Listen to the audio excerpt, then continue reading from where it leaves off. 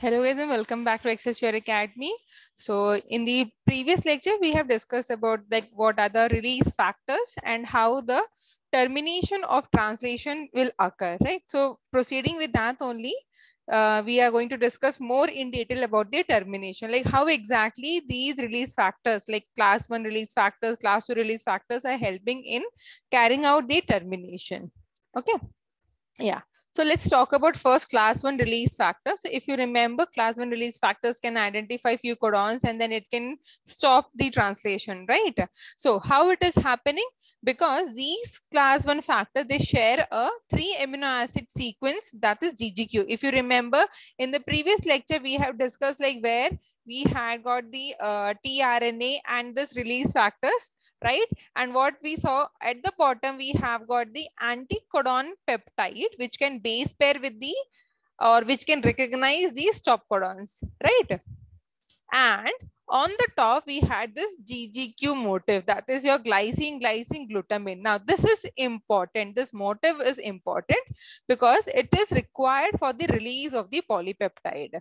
Now, ये polypeptide कहाँ से release होगा? From the tRNA, which is present at the P site. Got the point? Because now at the A site, it is empty. There is no tRNA. Why? Because stop codon has come. And we know that there is no stop codon for your there is no tRNA for the stop codons. Okay.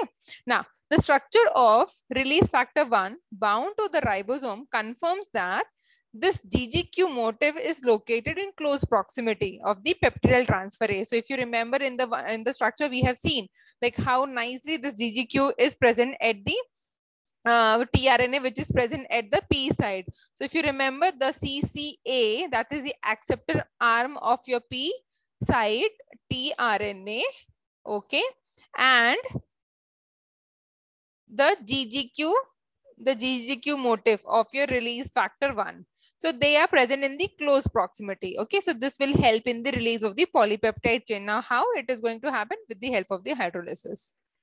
Okay, now class 1 release factors functionally mimic a tRNA. So अगर हम structure देखेंगे जैसे हमने पिछले class में देखा था, the structure of the class 1 release factor is almost like a tRNA. So it have got a peptide anticodon which is going to interact with the stop codon and the GGQ motif which reaches the peptidyl transferase center. So I hope this much is clear, Tanvi. This point is really very important with respect to your exam point of view. Is this point is clear? Yes, ma'am. So in the previous lecture also, we have seen how the structure mimics the entire structure of the tRNA. So this is just a repetition of the same structure. Now, sorry, what happened? Okay. So here, if you see in the structure, you can see that ये जो wine color में है, this is your tRNA. Okay, this is your tRNA. And what do we see? The other one is your release factor 1. ठीक है? Only this portion is थोड़ा सा extra. Otherwise, if you see, it is having almost the structure similar to your tRNA. तो यहाँ पे आपका peptide anticodon हो जाएगा, and यहाँ पे आपका this one is having the CCA and the GGQ motif आ जाएगा. Okay. Now, let's talk about the class 2 release factor. Okay. So once a class 1 release factor has triggered the hydrolysis of the polypeptide chain or the peptidyl tRNA linkage, it must be removed from the ribosome. ठीक है? क्या remove होना चाहिए? Class 1 release factor का क्या काम था? Polypeptide chain release करना from the ribosome mRNA tRNA complex. Correct? Okay. तो पहला काम क्या है? Class 1 release factor का to remove or release the polypeptide chain. Second क्या है? The class 2 release factor, that is RF3, which comes and helps in the release of the class 1 release factor. Are you able to get the point? ठीक है? RF3 क्या करता है? It helps in removing the RF1 from the ribosome tRNA mRNA complex. Okay. Now this is done by the RF3. So RF3 is a GTP binding protein, but if you see, हमने जब last time discuss किया था, so the elongation factor, if you remember, the elongation factors, what are those elongation factors? So we had two elongation factors. If you remember, it is called EF2 correct.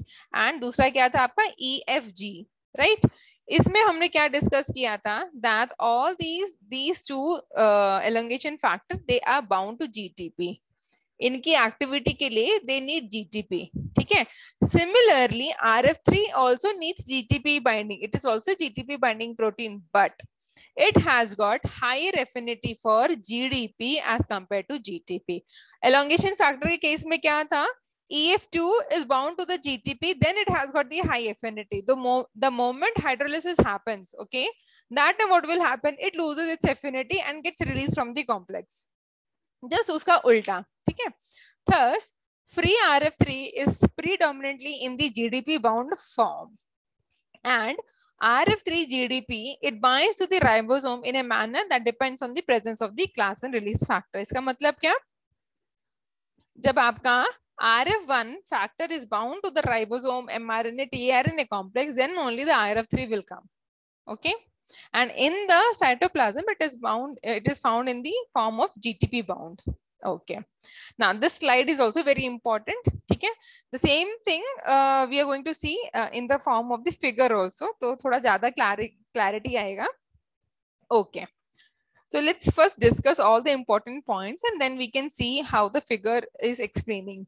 So after the class 1 release factor stimulates polypeptide release, there is a conformational change in the ribosome and also in the class 1 release factor. This is going to activate or stimulate your RF3. Okay, to exchange its bound GDP to for a GTP. Okay, ये first step हो गया. Now these factors exchange GTP exchange factor for RF3 in the same way how EFTS does for EF2. ये हमने elongation factor में discuss किया था, like how GTP exchange is happening for EF2 and EFG. ठीक है. Now the binding of GTP to RF3 it leads to the formation of high affinity interaction with the ribosome. Okay. So what does it mean? जैसे ही RF3 में GTP आएगा, TP आएगा, okay, GTP आएगा. So now this has got the affinity for your ribosome, which will ensure that RF1 जो है release हो जाए. ठीक है. Now this change in conformation displaces the class 1 factor from the ribosome. Okay. Now जैसे ही ये होगा, it will allow the changes or allow the RF3 to bind to the factor binding center of the last subunit. So if you remember, in the ribosome when we were discussing, so you have got the 30S subunit, आपका mRNA है, P में आपका E side है, P side है, A side है, और A side के पास है आपका फैक्टर बाइंडिंग सेंटर. ठीक है, जहां पे आपका EF2 बाइंड होता है, प्रॉपर्ली tRNA अरेंज होता है, एकोमोडेट होता है, right? So in that site again the RF3 will go and bind. Now as with other GTP binding proteins that involved in translation, this interaction, जैसे ही आपका RF3 goes and binds to the factor binding center, there is hydrolysis of GTP happening. ठीक है. Now this has got less affinity. So in the absence of the bound class 1 factor, the resulting RF3 GDP has low affinity. So it will get released from the ribosome. So eventually what had happened, आपका translation stop हो गया है, polypeptide chain release हो गया है RF1 की help से. RF1 को रिलीज किया किसने, RF3 से. So RF3 does not have got good affinity when it is bound to GDP for the ribosomes, right? So again it will automatically get dissociated from the ribosome. ठीक है. Tanvi, are you able to follow this slide? Okay. Yes, ma'am. Okay. Now let's see what we have discussed in the diagrammatic way. Okay, so first thing what is happening over here, so first is the recognition of the stop codon by the release factor. Okay, so this release factor is coming and binding over here. You can see that it has got the GGQ motif. So this GGQ motif will ensure the hydrolysis of the peptide bond, polypeptide chain. So this polypeptide chain is getting released. Correct? Itna clear hai? But right now your RF1 is bound to your A site of your ribosome. Correct. Next, what is going to happen? RF3 GDP is going to come. Okay, so ये आपका polypeptide chain release हो गया, तब तक आपका RF3, that is class 2 release factor is coming and binding over here. Now, this will initiate the release of your RF1. ठीक है.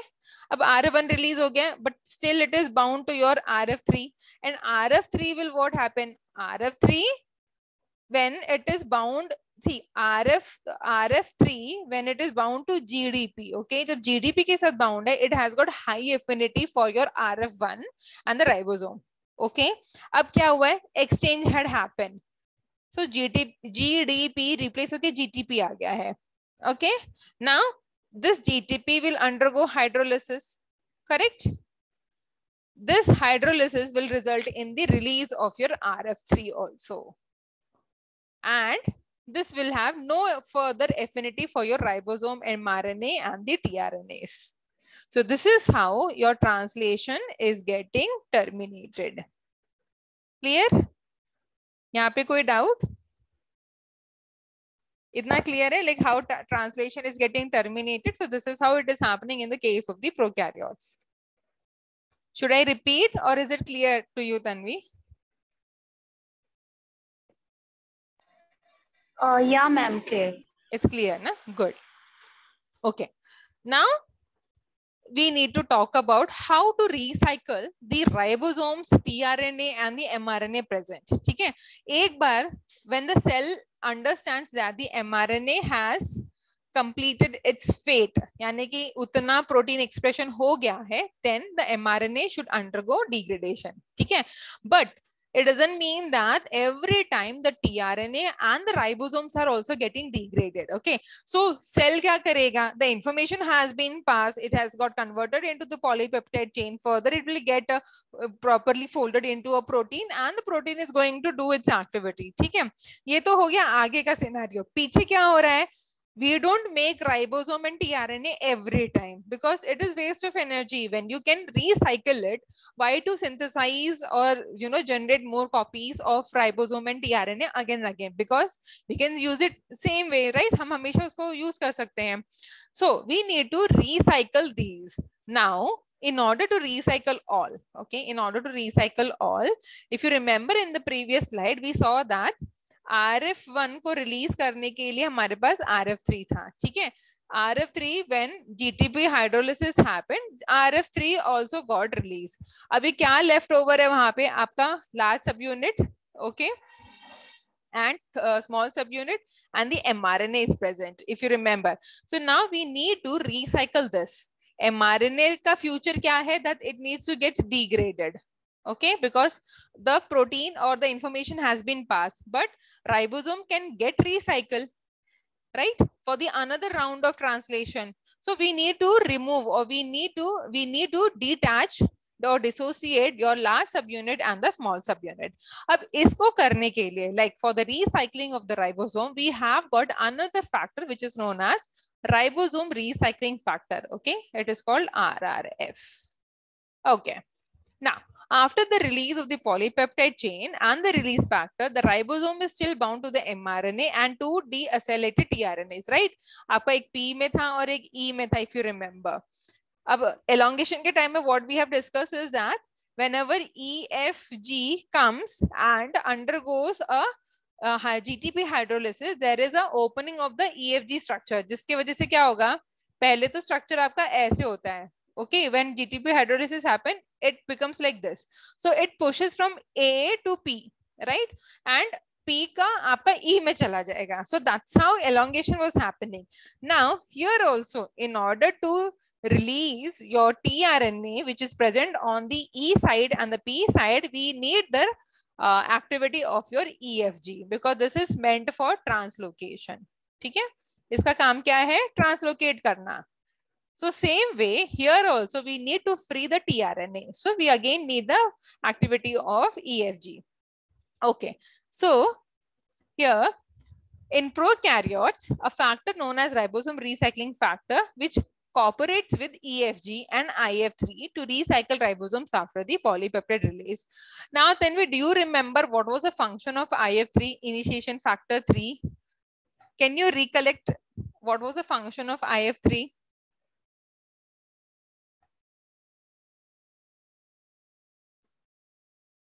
I know थोड़ा gap हो गया है, but still, are you able to recollect or not?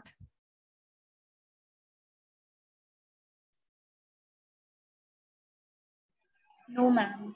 Okay, no problem, no problem. It's okay because थोड़ा सा time हो गया है ना. It's okay. So I'll tell you. So EFG का काम just now I have discussed that it is meant for the translocation, right?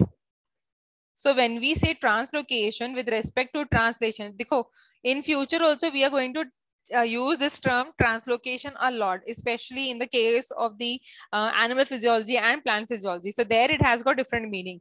Now here with respect to mole bio translation, translocation means it is shifting of the tRNA from P to E and E to outside. Okay, sorry, A to P and P to E. Okay, so this is the meaning of translocation, which is done by elongation factor G.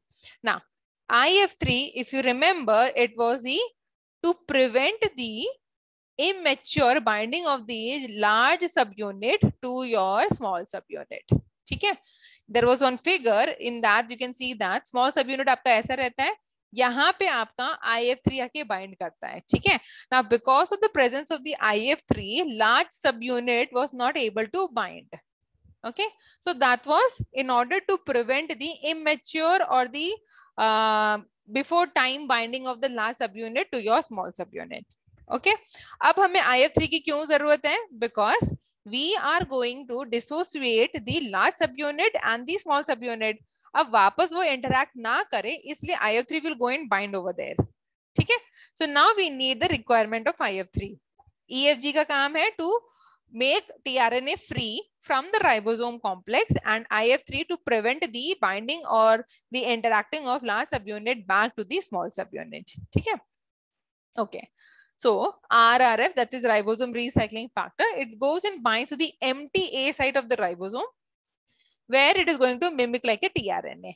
So this is going to recruit your EFG GTP to the ribosome, and in that event, it mimics EFG function during the elongation. So when it is going to stimulate the release of the unchecked tRNA bound on the P and E side. ठीक है, so कैसे, if you remember here also जब हम elongation पढ़ रहे थे, so the tRNA amino acylated tRNA is present here and the peptide tRNA is present. Now we need to shift this polypeptide chain from P side to A side has been shifted, correct?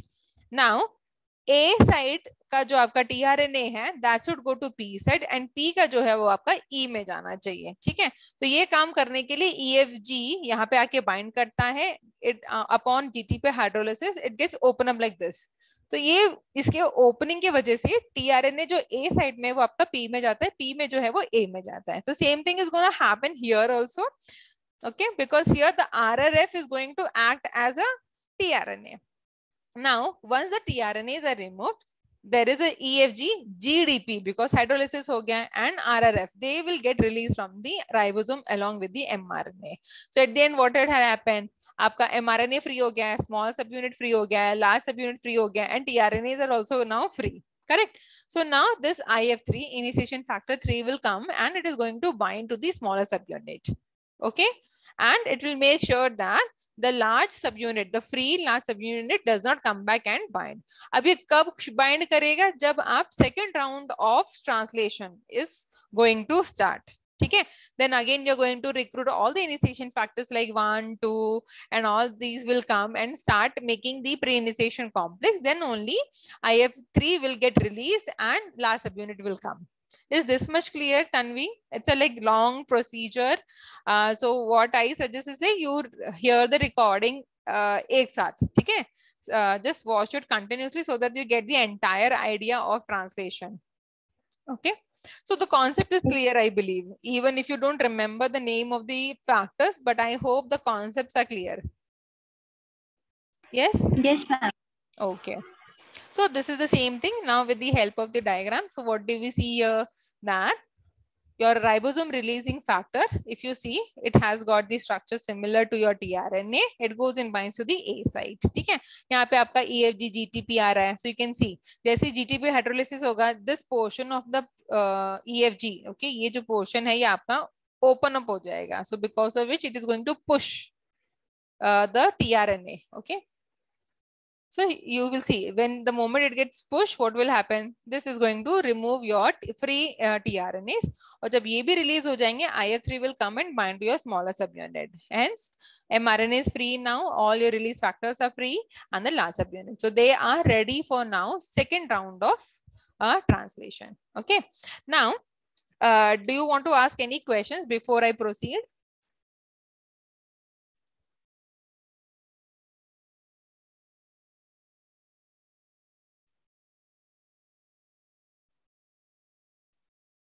Okay. So let's compare now. So when I say let's compare means हम लोग भी compare करने जा रहे हैं कि कौन कौन से factors आपके eukaryotes में present है, prokaryotes में present है, ठीक है? And this table are really very important because आपके वो जो part B में जो questions आते हैं 2-2 marks के वो इसी पे base आते हैं, ठीक है? Rest all they will ask what will happen if this particular antibiotic has been used. So there will be another table at the end of the mole bio session where I'll provide you like what are the antibiotics required in the prokaryotes and eukaryotes to inhibit the activity of the DNA replication, transcription, and translation. Okay. Okay.